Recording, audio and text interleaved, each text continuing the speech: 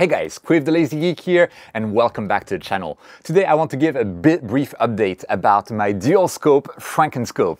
So on the channel we've already built it together, so I'll have the link to that video. And we've also had our first light with it on M63 Galaxy. I'll also have a link up above to the video and also down below. And overall, it's been a very successful endeavor. There were still two unknowns about this telescope. One, how would I align both scopes together, because they were not pointing at exactly the same point. You basically had the Galaxy M63 in the center of that telescope, but then it was to the bottom left of the frame of that telescope. Because M63 is a relatively small target, I was able to just align them and then crop to the Galaxy effectively without any issue.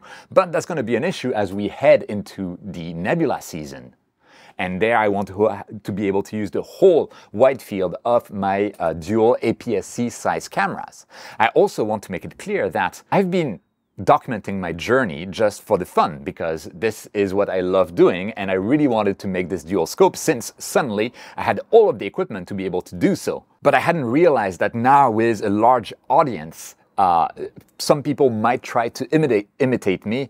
It should be noted that those dual telescopes, they're really hard to put in place, really hard to align together. They can suffer from issues like flexure. And overall, you'd probably be better off with just a larger aperture Newtonian, like an 8-inch or 10-inch Newtonian, single one on your mount rather than dual telescopes. For me, the main advantage of this is, unlike my first light, which was just a first experiment, is to be able to capture the same target at the same time with different filters, and actually managed to do that very recently with M51. I'll show you very briefly how it looks like later in the video, so stay tuned. Because for M51, I used a lumens filter for broadband imaging, and then here I used a dual band narrowband filter, so that I could capture the nebulae within M51, and hopefully I can merge the two together.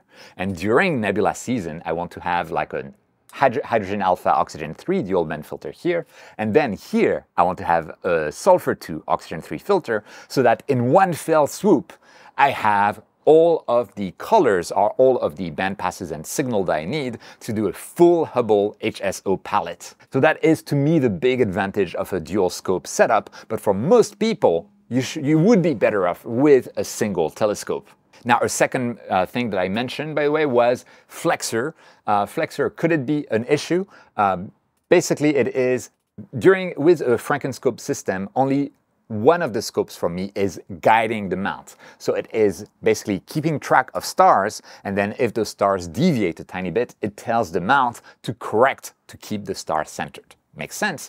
And I use an off-axis guider that is integrated in my ZWO ASI 2600 MC duo camera here. By the way, all of the links to this equipment are in the video description if you are interested. That means that while the guiding should be perfect for this telescope here, what about that one? In theory, if they are very rigidly put together, there should be no issue. But in practice, because they are kind of split from one another, and they're only held together by this plate that I have underneath, we can have what we call differential flexure, which is that this telescope tracks perfectly, and this one also tracks pretty well, but the plate that links the telescopes together bends ever so slightly, even by a few microns, and that's enough over a long exposure to have star trails on the secondary telescope. And we'll have a look at whether flexure occurred with this setup, because finally, with my F51 image, I took 60-second exposures with this telescope here and 5-minute exposure with the unguided telescope effectively. So 5-minute exposures should be enough to tell us whether we have some flexure. And we'll have a look inside later in the video. The first order of business, though, is that the first clear night that I had in weeks, or second actually clear night that I had in weeks, I spent several hours aligning those telescopes together, and let me tell you, that was not easy. My first thought for that was to buy a device like this one. So I actually bought the device, as you can tell, which is a device where you can adjust like the X-axis and the Y-axis via a knob at the back to really very precisely change the aiming of your telescope. So this is an aiming device, and I got this one for around, I think, $180 on AliExpress. I'll put the link down in the description if you're interested. But once I started using it, so I put this telescope, the lighter of the two, on top of this, I noticed that there was a lot of potential wobble on the x-axis. And this is because it's effectively a single screw, so both sides turn at the same time, and the axis or the point is held in place via the backlash of the gear that we have in there, but also the spring here, and that spring is simply not strong enough for something as large as a Newtonian telescope. I was able to make it wobble with very little force, which means that wind, which is very strong on this balcony very often, would have wreaked havoc on all my imaging sessions. So I was not able to use this. That said, this would work excellently on a refractor. So it's not something to be dismissed either. And it is overall very beefy. So $180, it is much cheaper than the much better quality options from ADM Accessories. I also have links to that, but I simply can't afford that right now.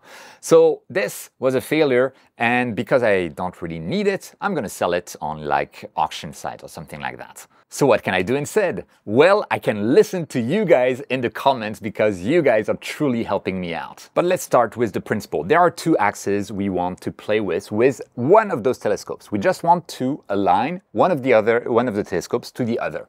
Once that's done, we're good. So we only need to touch one telescope, right? That is the basis. And we need only to align in the x-axis, so left, right here, parallel to the telescope pointing axis, and to the y-axis, so up and down like this. Very, very simple. How can we do that? Well, we have a dovetail saddle like this, and we have a dovetail that fits into it. So we could use tiny spacers under the dovetail to make it go like slightly higher, so it points higher. Or if you want to make it point downwards, you can put the spacer on the other side as well to force it to push it pointing downwards. And then you can also do the same from the side. We have knobs that will basically push the dovetail against the opposite side and leave it in place here. And you have two little areas here that extend further, and those you can add spacers here to adjust the placement. The problem is that this is at an angle, so it will affect not only your x-axis but your y-axis to some extent, which is a bit painful. So with that, I bought a feeler gauge, which is basically a set of blades of different thicknesses, starting with just 0.04 millimeters and all the way to 0.9 millimeters. So it's a lot of, I have never used one of those, but basically I can take those slices of metal off and then just add them to the dovetail plate to act as a spacer. And it's very precise because I can change the thickness that I put in very easily. And I just need to put one in, see what happens. And if it's too much, go for a thinner one. If it's too little, go for a thicker one, and rinse and repeat. And will it surprise you that things did not go well? Yeah, things did not go well. So I wanted to adjust basically this Skywatcher telescope, and the dovetail has a middle part here that I could be using for the purpose, but it just did not work out for me.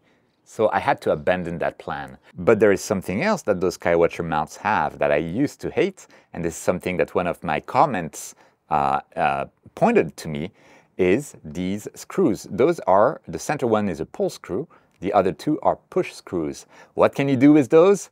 You can adjust the distance between the dovetail plate and the ring that holds the telescope to the dovetail plate. Therefore, using those screws, you can very precisely adjust the Y pointing direction, the vertical pointing direction relative to the dovetail plate. So I had my solution for the y-axis there. And so what about the x-axis? Well, for the x-axis, the feeler gauge actually worked. You can even see that feeler gauge here. And I noticed that instead of playing with the thickness of the gauge, what I could do is slot it in more or less, and that adjusts the angle more or less. So that was much easier than changing the thickness every time. And it took me hours and hours. It was extremely, extremely frustrating. I cannot even begin to describe how frustrating it was.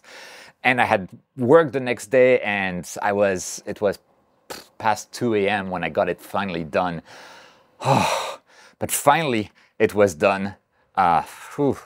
And we can go inside and see the results. But before that, this is something that I don't understand why we don't have dovetail saddles with simple, like we could have a drill hole here that goes all the way to this side and have a worm screw in there or something like that with a soft tip or whatever. And we can have the same thing at the other side as well, a hole drilled in with a worm screw through. And then you can just like screw in and out the worm screw to adjust the X axis as you wish.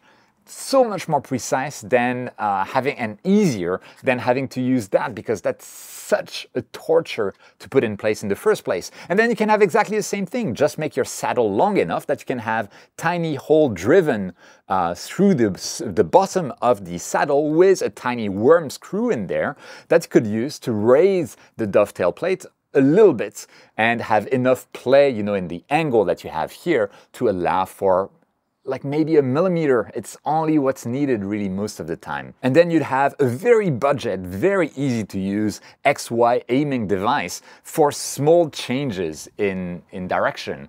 And that could work for a lot of those dual Frankenscopes, be super stable, because once it's set in place, it's set in place, be adjustable as you wish, and not have any wobble like this thing has for larger telescopes. So does that make sense? I'm not a DIY type of guy. I'm terrible at that kind of project. So please let me know down in the comments whether that would make sense or not. And if someone wants to actually make such a solution, please make it and sell it, because it would be helpful for anyone attempting to do a dual telescope setup. While you're going to the comments, you can like the video. It takes 1 second and truly helps the channel out.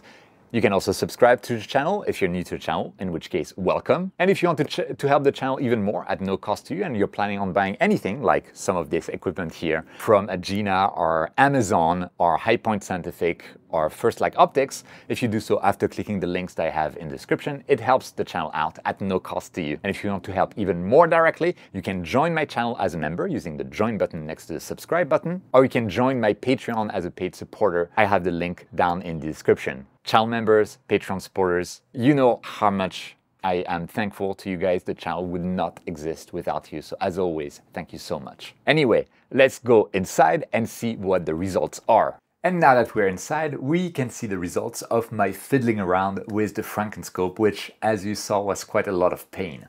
But let's look at how well those telescopes are aligned to one another. So on my screen, I have on the left is the image from my Quattro 150p, so the Skywatcher telescope, the black one. And on the right is the one with the red accents, the Carbon Star 150. And if I bring one over the other, like we have, very, very close centering. I'm very, very happy by what I'm seeing. And there's like some field of view lost. You can see those two stars at the top. They're slewed a bit more. So we have like, we lose this area here. And conversely, we would lose the same area on the right. And on the azimuth side of things, you can see we have those two stars here that correspond to those two stars there. And we have that little one here, which is this one there. And then there's this one here, but it's not on that frame, right? So we're losing roughly this area on both sides once we stacked. So it's not as bad as it could be, and as long as I'm not doing mosaics for nebula, this is going to work perfectly well. But again, it would be nice if we had like this dovetail saddle with the modifications that I mentioned, because I think that could be a low budget yet very stable way of doing the aiming of the two telescopes together. Now, how about flexure? So this is the image from the telescope that has the guide camera, and you can see the stars are pretty much pinpoint there. So very good guiding that was going on, no deviation whatsoever. That was based on a 60-second exposure. And of course, you have 5 60-second exposures in a row, and during the whole time, the guiding was around 0.6 to 0.7 arc seconds. So very, very decent. Let's look at what happened with the Quattro 150p. And if I zoom in on the stars of the Quattro 150p, I see they're not bad at all, but you can see they're elongated kind of towards the y-axis, right, up and down here. So I assume, and yeah, it's more visible there, you can see they're oblong. Those stars are oblong, where on the right-hand side, they're pretty much round. And yeah, I mean, honestly, I don't think it's a big deal, but this is an example of the impact of flexure.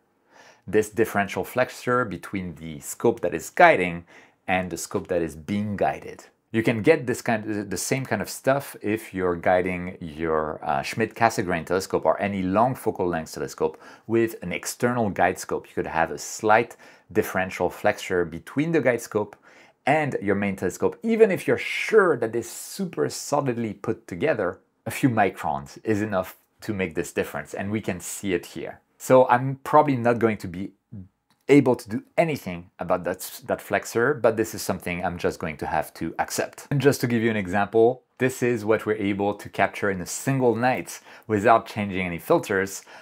We have the luminance on the left, and then we have the H-alpha oxygen 3 on the right. I still haven't figured out how to properly merge those two images together, but that is the fun of a Frankenscope that is a dual scope like that. If you are not planning on capturing the same target with different filters at the same time, or maybe with different focal lengths or anything like that, then I think, again, it makes more sense to just have a larger scope on your mount rather than a dual setup, especially with the difficulties of aiming the telescopes at the same point, which really got me extremely frustrated, and things like differential flexure, which can, you know, make your day a really bad day or your night a very bad night in a hurry. Do you have any comments on that? Have you tried a dual scope? Do you want to try it even after seeing this video? Let us know down in the comments. At the same time, please like the video if you enjoyed it. It takes 1 second, truly helps. And if you're new and you wish to subscribe, you can click that subscribe button. And in that case, welcome to the channel. But more important than all of that, thank you so much for watching. I hope it was interesting to watch. And don't forget, whenever you can, to look up at the stars, and I'll see you next time.